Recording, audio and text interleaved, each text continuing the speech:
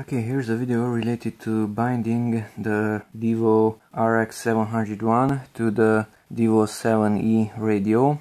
Okay, so this receiver has a small servo connected to it that is in the throttle port.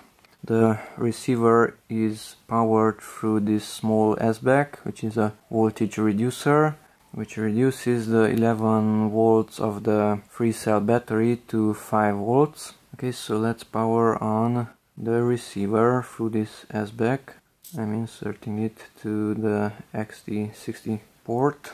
Okay, so this one is blinking fast, and if I power on the radio, then using the throttle it should not work, and it's not working, as you can see. Okay, so let's analyze the radio. Let's enter the menu, use the enter key, model menu, model setup. Okay, mine is already called RX701, that is not important. Important is that you choose Devo. From there you can cycle through these with these two keys. Okay, so select Devo. Then the problem is this one. Fixed ID is set to a certain number, and that number is not the same as the one emitted by this one. So we should eliminate that number because they are not communicating using the same fixed ID. So go to the number and enter.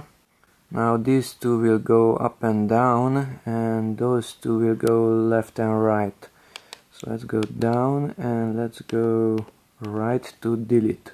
Now press enter until those numbers will be deleted. Okay, and save the changes that deleting by going to done and enter. Okay, and now if we go down we can see that fixed ID is none. Okay, to save this none, simply power off the radio. Okay, and if I power it on, it is already working. So this one is emitting a new number, and since this one did not had any fixed ID, any fixed number, it is accepting that number which is emitted by this one, and it's working.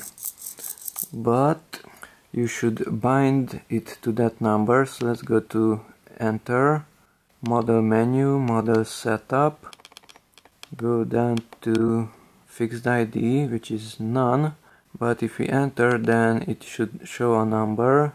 So by going to done, then the number will be saved. So done and enter. Okay, and if we go down, now it should have a number. There's the number. Now the receiver is bound to that certain number. And if I power off that one, power off the receiver, and power both of them back on, then it should work because both of them are working on the same fixed ID.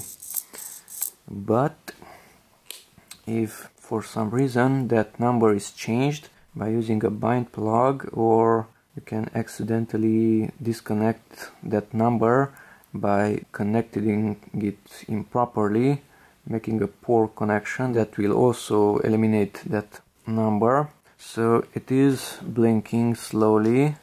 Now if I insert this bind plug, which is a simple cable, 3 pins at the end, and the first one will be united with the last one.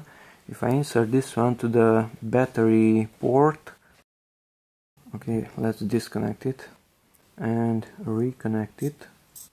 Okay, now if I unplug it while it is working, then it should blink faster.